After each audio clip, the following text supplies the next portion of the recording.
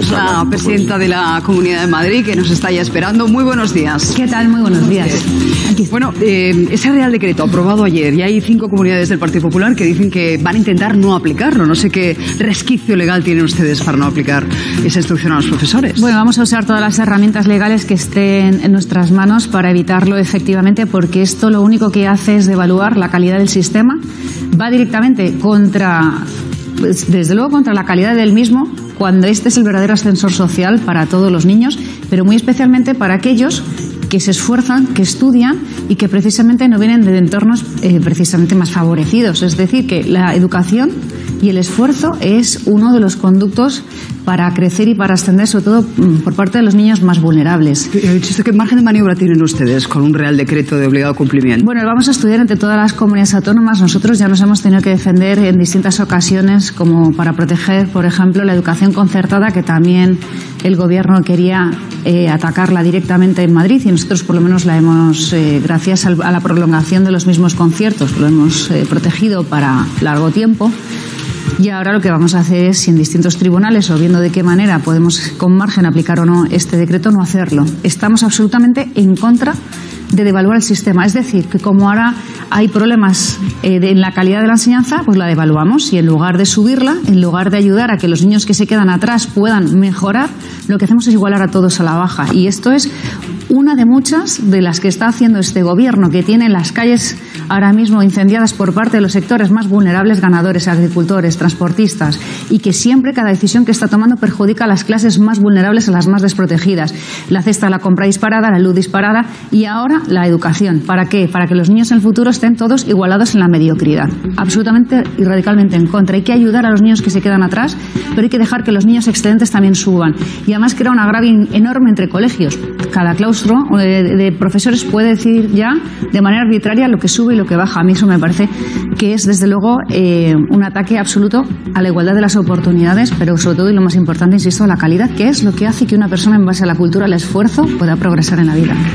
Hemos entrado muy a degüello con la reforma educativa y no le he preguntado qué tal está usted, porque últimamente la vemos en todos los titulares y bueno, pues no precisamente para hablar de la gestión de Madrid, sino por la pugna interna que tienen. A ver, yo llevo un par de años todo el día en líos, pero bueno, bien. Yo lo que estoy haciendo es, como siempre, trabajando por la Comunidad de Madrid. Estamos en un momento muy bueno, después de un tiempo tan difícil como el que hemos vivido. La sociedad madrileña, de izquierda a derecha, está unida en torno a un mensaje de libertad, de prosperidad, de ilusión.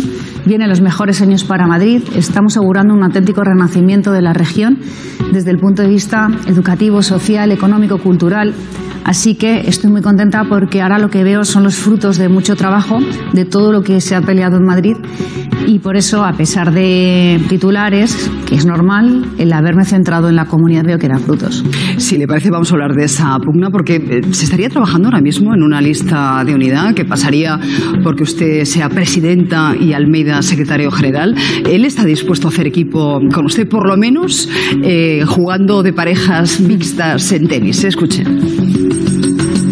La posibilidad de hacer una pareja de dobles mixtos con la presidenta. Dobles mixtos con la presidenta. Luego se lo preguntamos a ella. Me encantaría, desde luego. A lo mejor tiene algún otro candidato en el partido como pareja. Seríamos igual de buena pareja en la política que en el tenis. Se lo pregunto a usted. ¿Qué tal? A ver, hacemos muy buena pareja. Somos dos compañeros que estamos trabajando juntos en 2 administraciones paralelas, y que en estas épocas difíciles hemos demostrado que cohesionados hemos podido sortear lo más complicado, ¿no? Pero cara al Congreso de Madrid, bueno, en realidad esto es un tema que se viene hablando desde hace 2 años. Se viene hablando desde hace 2 años de bicefalias, terceras vías. Yo, por mi parte, lo único que he hecho es dar un paso adelante y decir que tengo ilusión por trasladar el éxito que estamos teniendo en las urnas y ahora en las encuestas a todos los rincones de la Comunidad de Madrid, por dar normalidad a una situación que no lo es. Hay que tener en cuenta que estamos ahora mismo en equipos que no han nacido de un congreso. El último se celebró con Cristina Cifuentes, y luego lo que quiero es dar normalidad, porque esto está ocurriendo en todas las comunidades autónomas. A partir de ahí, bueno, se ha desatado ahí un lío, como habéis visto, de titulares, pero yo sinceramente siempre digo lo mismo. Tengo ilusión, tengo ganas por liderar este proyecto, que hasta el momento no me lo había planteado, sinceramente. A raíz del 4 de mayo es cuando empecé a hacerlo. Y yo lo que creo es que lo que tenemos que pensar es en hacerlo pronto para evitar que nos desgastemos y para evitar tanto titular. El caso es que es verdad, hoy hay un sondeo, la encuesta del Confidencial, que dice que usted sacaría 15 puntos más en las autonómicas de Madrid que Casado en unas hipotéticas generales. No sé si le tienen miedo por eso, y insisto, porque la mayoría de presidentes autonómicos del Partido Popular lo son también de su partido en su región. ¿Qué permite que Núñez Feijóo sea presidente en Galicia, Mañueco lo sea en Castilla y León, claro, Moreno Bonilla lo sea en Andalucía y usted no lo puede hacer en Madrid? Yo lo veo coherente, ¿no? Porque cuando me presento ante los electores, no soy un producto de marketing, dirijo o quiero dirigir una organización política. Entonces, cuando tú encabezas, en este caso sería por tercera vez, una papeleta, yo creo que también te tienes que responsabilizar de esa marca, ¿no? Me parece que es lo normal y por eso ocurre en todas las comunidades autónomas. Y yo creo que, sobre todo, lo importante no es tanto lo que yo piense o lo que pensemos desde las distintas direcciones del partido, yo creo que es qué opina el afiliado. Y por eso creo que no hay nada más divertido y más apasionante que un congreso. Por eso es bueno, yo creo, que se celebre, que haya democracia interna, que haya un proceso normal, con transparencia, donde la gente participe y cuanto más mejor, y ahí ya decidir qué queremos hacer. Y con respecto a las encuestas, sobre todo, lo que me hace sentir orgullosa es pensar que la sociedad madrileña, de izquierda a derecha, está reconociendo en este proyecto pues una serie de valores de trabajo que además siempre ha sido el mismo, basado precisamente en todo esto, la cultura del esfuerzo, de la libre empresa, de la colaboración público-privada, de ayudar a los autónomos, a las clases medias, de prosperidad, de integración, de mestizaje, bueno, la fuerza de Madrid, ¿no? Y ver que esto cada vez es más reconocido por los ciudadanos. Un modelo que cree usted que es exportable y que debería exportar, entiendo, Pablo Casado. Pero volviendo a esa pugna, dice Cayetana Álvarez de Toledo que usted está siendo víctima del bullying de Teodoro García Egea, del número 2 de Pablo Casado, como lo fue en el pasado ella misma. Y además anticipa que podría haber fuego amigo. En este caso no serían las cremas de Cristina Cifuentes, sino tal vez, digamos, algunos documentos o pruebas incriminatorias que pudiesen lanzar desde Génova contra usted. ¿Le preocupa esa guerra sucia? Bueno, a ver, yo quiero pensar que eso no sucede. También es verdad que en el caso de Cayetana son opiniones personales, pero también he de decir que ella siempre ha representado los valores del Partido Popular. Entonces, ¿qué me preocupa a mí? Pues en realidad todo lo que estamos viviendo en estos días, ¿no? Todo lo que estamos viendo, como la clase media española, que es realmente lo importante aquí, porque ya cada vez necesita ir más a la calle a pedir amparo. La policía y la Guardia Civil, si sigue adelante la monstruosa reforma de la Ley de Seguridad Ciudadana, les va a restar toda la autoridad precisamente para proteger al débil frente al fuerte, frente a los más agresivos. Ahora mismo nuestras fuerzas y cuerpos que se manifiestan el 27 de noviembre en Madrid van a perder toda legitimación y sobre todo autoridad para poder protegernos a los demás. Eso está sucediendo, pero estamos con las huelgas que estamos viendo y que vamos a sufrir de aquí hacia adelante por sectores de distintos sectores sociales que se ven completamente desamparados. Estamos en un momento tan complicado, tan difícil, que en realidad lo nuestro es muy pequeño y no nos debe descentrar en absoluto. Es curioso porque le pregunto por ejemplo, usted me responde hablándome de Sánchez o del gobierno central y me da la sensación de que efectivamente están ustedes en una tregua ahora mismo, por lo menos declarativa, intentando llegar a una solución de consenso con Génova. Sobre todo, no, es que ni siquiera estamos hablando del asunto. De verdad es que yo no voy a dejar... ¿Cuándo fue la última vez que habló con Pablo Casado? Bueno, de esas cosas tampoco doy mucha información porque nosotros hablamos como cualquiera entre nosotros periódicamente. Es verdad que hace tiempo que no lo hacemos y mucho menos para estas cuestiones, pero es que yo estoy centrada en la Comunidad de Madrid. Tengo una obligación moral y política con los ciudadanos de la Comunidad de Madrid, que es seguir, por cierto, reduciendo listas de espera, que ahora han salido los datos de esta semana y son muy buenos, seguir corrigiendo desmanes de este gobierno y desde luego no voy a dejar de seguir luchando contra un presidente el presidente del gobierno que nos va a arruinar a todos y que cada vez nos está llevando a una quiebra mayor. No hay un solo dato que indique que nada está funcionando bien, las previsiones tampoco lo son. La situación ahora mismo que se está viendo en España y muy especialmente para las clases medias y vulnerables es tan grave y va a ir tanto a peor que es que no tengo más que la obligación de estar sentada pensando con la Comunidad de Madrid cómo ser un lugar de contrapeso. Es más, las cifras del paro no han empeorado en España gracias al tirón de Madrid. 1 de cada 4 empleos se estaban creando aquí, la mayoría de las empresas también. Somos una fuerza tractora sobre la que están directamente atacando todos los días toda la izquierda, desde los distintos puntos, administraciones y el gobierno de España. Es tan grave lo que vivimos que no puedo ser más sincera. Esto del Congreso es importante, las cuestiones internas, bueno, nos acompañan, pero a la inmensa mayoría de los ciudadanos primero les da igual y luego no nos votaron para ello. Déjeme que le pregunte por los impuestos, porque esta semana se ha aprobado un aumento de las cotizaciones sociales con los sindicatos para pagar las pensiones de la generación del baby boom. Poco puede hacer Madrid, digamos, para evitarlo. A usted le acusan periódicamente de practicar el dumping fiscal los partidos nacionalistas. Se está buscando una armonización que pasa porque Madrid posiblemente tenga que renunciar a bonificar determinados impuestos. ¿Qué le diría Antonio Ortúzar? Lo digo porque se va a sentar donde está usted en los próximos minutos. A mí me parece algo tremendamente injusto. Primero porque están buscando el agravio contra Madrid. Yo le voy a pedir siempre a los ciudadanos, siempre que tengo la oportunidad, de hecho así lo hago, que dejen o que no se dejen influir por estos mensajes políticos. Buscan el agravio constante contra la capital, contra la región capital del país. No somos ni más ni menos, somos una fuerza atractora, una región solidaria de ciudadanos que acogen a todo el que viene de todos los rincones del mundo a trabajar. Somos parte de una sociedad muy trabajadora que lo ha pasado francamente mal y que aporta el 75% de la caja común de todo el país. Es solidaria y eso es así, es como la vida misma. Por tanto, yo creo que si uno quiere que las cosas vayan mejor en el País Vasco o en Cataluña, que por cierto me hace gracia que son los que piden luego más independencia para hacer ellos los que les da la gana expulsar a la Guardia Civil o expulsar a funcionarios o a aquellos españoles que se resisten a que les cambien su país por la puerta de atrás, ¿por qué no hacen ellos lo mismo con sus empresarios? Porque si yo soy un empresario en el País Vasco, en Cataluña, en Asturias o en Valencia, lo que quiero es que me bajen a mí los impuestos, no que le vaya peor a la capital. En ningún lugar del mundo hay un gobierno y unos socios que están todo el día en contra de la capital. Que no nos va a ir mejor. Lo que le dice a usted es que no se puede bajar los impuestos y luego ponerse a la cola la ventanilla para pedir ayudas. Claro, pero es que lo que pasa es que tanto las ayudas como los impuestos vienen de los mismos bolsillos, que son de los ciudadanos y de esas clases medias que están hartas de pagar impuestos, hartas de que les pongan trabas burocráticas y de que nadie ayude. Para abrir una empresa en España cada vez es todo más complicado. Para invertir en un país que cambia las reglas de juego por la puerta de atrás cada vez es más complicado.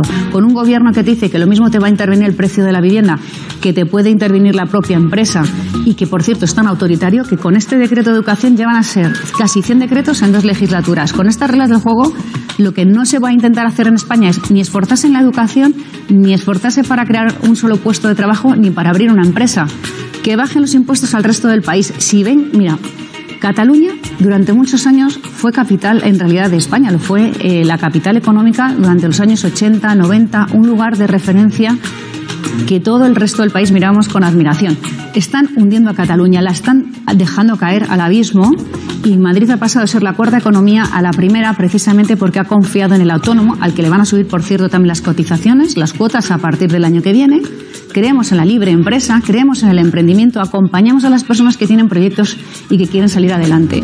Si este modelo ha funcionado, si todo el mundo quiere venir a Madrid y saben que en Madrid hay oportunidades, ¿por qué no lo copian en el resto del país y dejan de crear esos agravios? Y encima, insisto, lo hacen los nacionalistas, empezando por aquellos que en el País Vasco y en Navarra tienen un sistema autonómico, un sistema fiscal muy distinto al nuestro, con muchos más privilegios. O sea, más independencia para Cataluña, pero para el resto del país miseria. Pues va a ser que no. ¿Va a poder sacar adelante los presupuestos? Porque de momento no parece que Vox esté por la labor y ya ve usted que se los podrían tumbar en Andalucía. Hoy se está hablando de un posible adelanto electoral por parte de Moreno Bonilla. Cataluña también tiene problemas con la CUP. No sé en qué situación está usted. Nosotros estamos negociando, nos hemos sentado siempre desde el primer día. Yo es cierto que en Madrid tengo una situación distinta. En realidad, yo con mis votos tengo más votos por mí misma que las 3 izquierdas juntas. Es decir, que en realidad lo que necesito de Vox es simplemente que no me bloqueen los propios presupuestos. Aún así, quiero llegar a entendimiento con ellos y me parece que es lo suyo. Estamos negociando ya un documento que hasta hace pocos días no nos había presentado y siempre estamos viendo de qué manera podemos ir avanzando. A Madrid le hacen falta ya unos presupuestos y nosotros lo que queremos hacer a partir del año que viene es una rebaja histórica de impuestos y eliminar todos los impuestos propios. Vamos a ser la única región de España sin ellos. Tenemos que estar centrados pues en las cuestiones más importantes que tanto necesitan los ciudadanos y por eso creo que vamos a llegar al entendimiento. Lo estamos intentando desde luego por parte de los dos y no se entendería otra cosa, ¿no? Tal y como están las cosas en España, que Madrid, que es un contrapeso político y económico ir en dirección contraria no parece lo más sensato. Me hablaba usted de las listas de espera de atención sanitaria, que es verdad que hoy son noticia porque acabamos de conocer los últimos datos. Volvemos a cifras prepandemia, esa sería la buena noticia, y si vemos la tabla por comunidades autónomas que encabezan ahora mismo esas listas de espera, estaría Castilla-La Mancha con 189 días, luego Aragón con 166, y en la parte baja de la tabla se sitúa el País Vasco con 62 o Galicia con 70. En esa franja, digamos, en la parte baja también estaría Madrid con 75. Bueno, entiendo que después de las acusaciones que ha recibido usted por parte de algún medio, quiere sacar pecho con estas listas de espera, pero queda todavía mucho camino por recorrer. Esto no hay celdal que lo resuelva. Hombre, absolutamente. No se trata de sacar pecho, se trata de hablar de las cifras reales para dejar de echarnos siempre encima las mismas campañas contra la sanidad pública. Hay sectores de la izquierda que se han adueñado, como lo llevan haciendo desde hace más de 25 años, del eslogan de la sanidad pública, como si no nos interesara más a los demás. Pero lo cierto es que ni nuestras listas de espera están tan mal, aunque hay muchísimo que hacer porque aún se sigue muchísimo tiempo esperando para ser atendido, sobre todo después de la pandemia, ni nos podemos conformar. Pero también es verdad que Madrid está liderando ahora muchos hitos de trasplantes, de terapias avanzadas contra el cáncer. Estamos ahora mismo, en este sentido, siendo el mejor sistema sanitario del país, referencia en todos los aspectos, pero que lo tenemos que mejorar, eso está claro. Eso es. ¿Qué va a pasar con la atención primaria? Porque tengo entendido que van a plantear ustedes una atención telemática. Sí, lo que vamos a hacer como prueba piloto en la última quincena del mes de diciembre es empezar con la telemedicina, con la asistencia telemática, sobre todo para citas como por ejemplo va a ser dermatología, porque es una forma muy segura de seguir controlando a los pacientes y atendiéndolos. Esto va a reducir muchísimo el tiempo de espera y sobre todo va a incitar a que muchos pacientes quieran ponerse en manos de los médicos, porque en algunas ocasiones por falta de tiempo, porque nos descuidamos, lo vamos dejando. De esta manera queremos incentivar que todo el mundo esté mucho más cuidado y respaldado con los médicos y a ellos también agilizarles la atención. En algunos casos se puede perfectamente tratar así. Lo vamos a poner como experiencia piloto a ver qué tal funciona y después llevarlo a otras disciplinas médicas, llevarlo también a otras patologías si con dermatología ha funcionado bien. Es algo pionero, no se había hecho nunca en este país, y con la tarjeta sanitaria virtual, que además ya lleva incorporado, pues por ejemplo, todos los test de COVID. Va a llevar dentro de poco tiempo también la receta, lleva las recetas, pero va a llevar también el historial médico. Es decir, que con tu móvil llevas toda tu situación sanitaria encima y esto va a agilizar muchísimo la calidad del sistema. Madrid fue la región europea con mayor exceso de mortalidad durante la pandemia, por lo menos en 2020. Ahora estaría en mitad de la tabla en cuanto a incidencia acumulada, y no sé hasta qué punto usted se plantea pedir también certificado COVID para estar en restaurantes, en discotecas, en bares, como están pidiendo otras autonomías. El lehendakari Urkullu lo hacía en el día de ayer. A ver, en realidad lo de el índice de mortalidad no es así. Eso fue durante la primera ola. Esto fue un tsunami en la región de Madrid y estoy muy orgullosa de saber que al final, después de lo vivido durante la primera ola, hoy somos la región que más crece, que más empleo crea y que por tanto se ha levantado con más fuerza después de ese duro golpe, ¿no?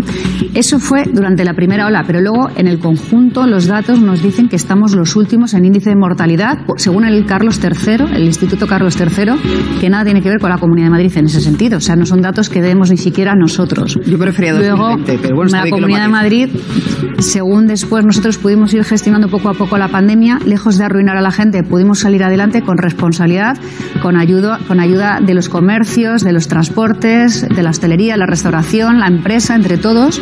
Nos pusimos contra el virus y demostramos que era lo suyo.